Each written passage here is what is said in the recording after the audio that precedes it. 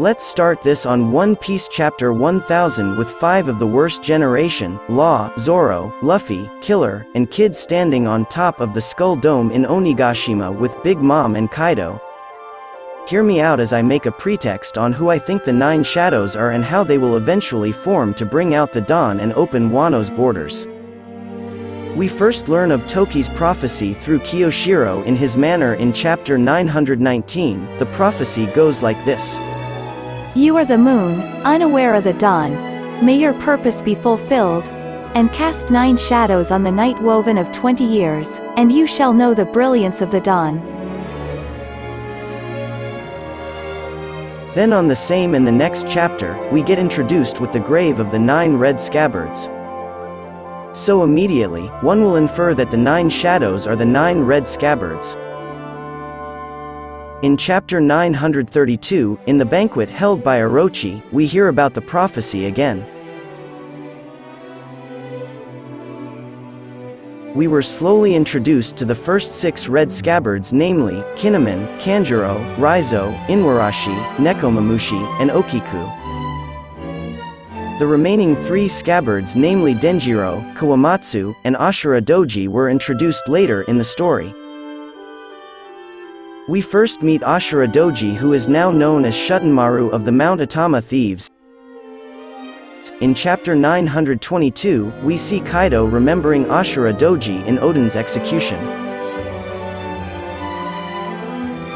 2 chapters later, we meet Kawamatsu in Udon Prison, which is currently being guarded by Kaido's beast pirates after Luffy got defeated.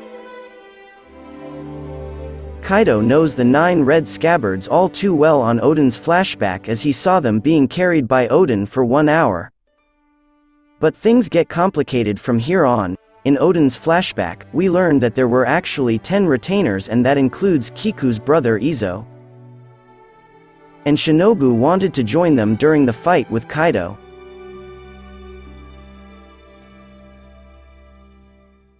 Before the raid in Onigashima, there were only 7 samurais in the port, namely Kinemon, Kanjuro, Raizo, Kiku, Kawamatsu, Inuarashi, and Ashura Doji.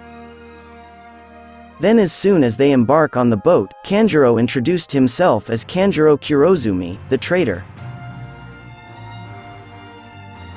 Denjiro, Nekomamushi, and Izo finally appeared during the raid in Onigashima.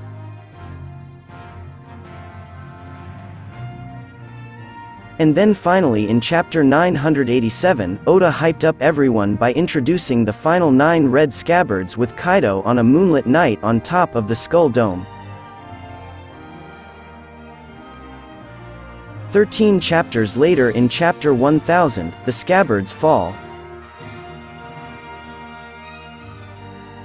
But is this really what Oda has planned from the beginning?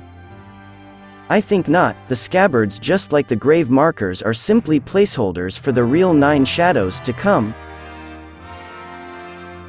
The Strawhat Pirates.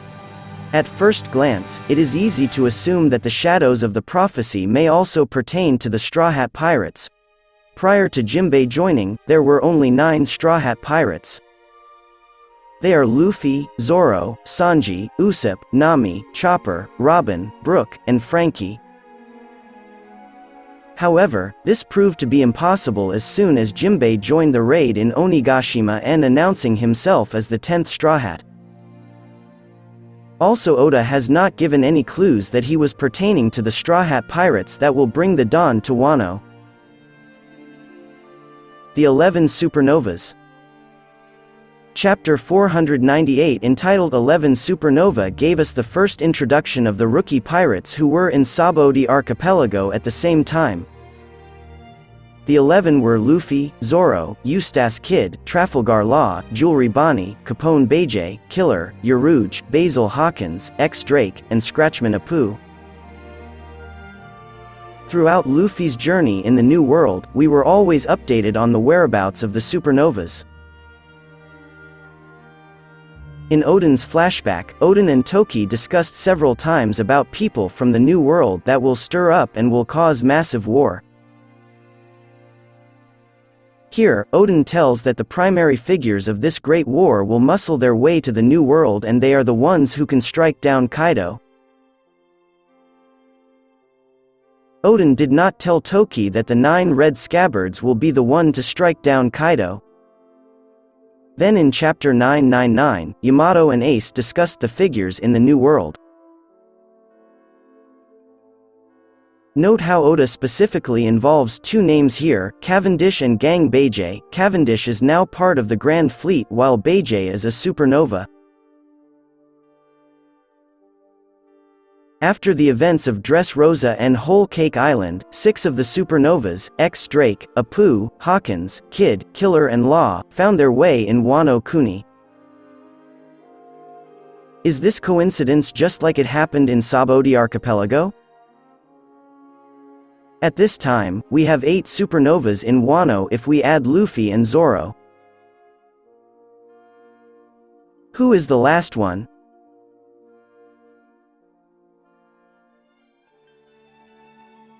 Vivre Card. In One Piece Chapter 1000, Oda reintroduced us once again to the Vivre Card.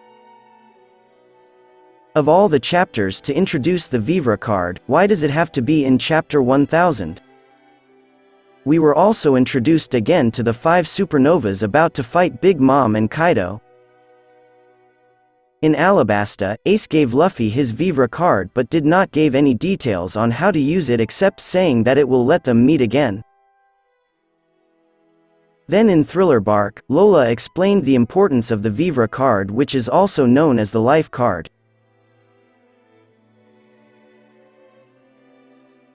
Lola gave a piece of the paper to Nami so they can meet her mom to get help in the New World. In Whole Cake Island, Nami met Lola's twin sister Chiffon. Chiffon helped the Strawhats escape by baking the cake with pudding and Sanji to pay back the Strawhats for helping Lola. Capone Gang Bege, Oh My Family.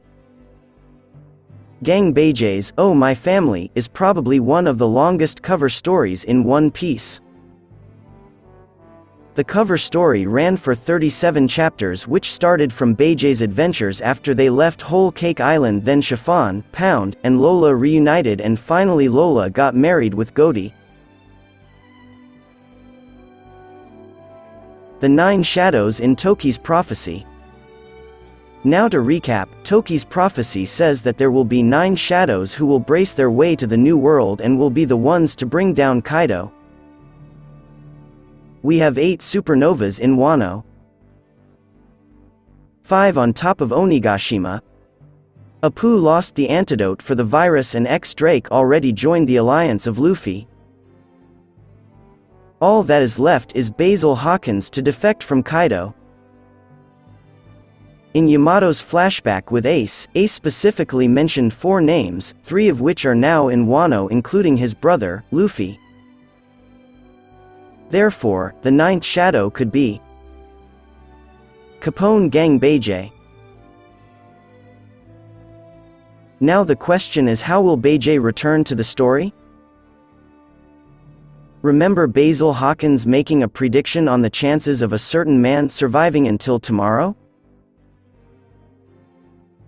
What if I tell you that there is a possibility why Oda made the 37 chapters long cover story was to prepare Chiffon and Bege to meet Lola, who has Big Mom's Vivre Card? And what if there are signs of Big Mom losing tonight through the Vivre Card? This will prompt Lola and Chiffon to go to Wano Kuni following the Vivre Card, bringing Bege with them. Do you also remember Katakuri's last words to Luffy after he accepted defeat? He asked Luffy if he will be back someday to topple Big Mom, to which Luffy says he will.